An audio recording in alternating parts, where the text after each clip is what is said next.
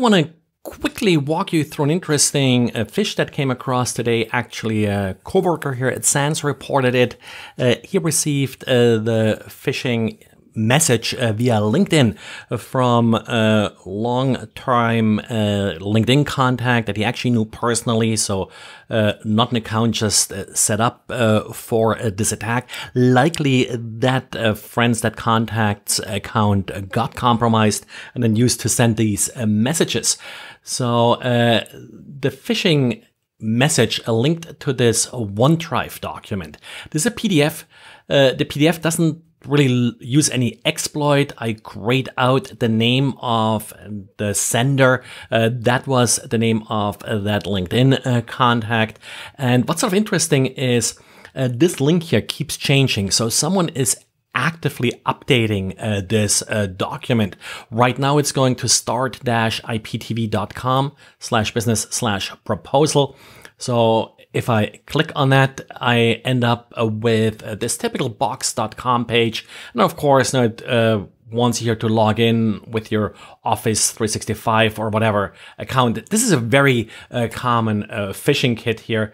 What was sort of interesting in one of the incarnations of this page, that when you went back into this directory, you actually still had the zip file here with the actual phishing kit. And based on that, I was able to get the URL of the log that it's using to actually log all the victims.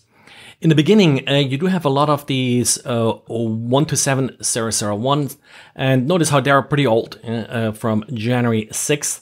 And then later on here, it starts getting current. And there is one IP address that sort of keeps coming back in different versions of this site. And let me just switch over to a terminal here. Okay, so I have my terminal up here. So let's take a look at some of these IP addresses. Like I said, this one here is sort of interesting because I've seen that IP address before. And you see how it sort of shows up multiple times here. Back here, it's sort of coming back again. And let's switch back here. I always start with a quick host lookup. Nothing. And a quick whois. And then this is an IP address in Nigeria. Now, there are a couple other addresses that, in particular, in this particular log, not in the prior ones, show up quite often. Of course, once a phishing site like this gets well known, then of course you also have researchers that continuously poll the site to see if they change.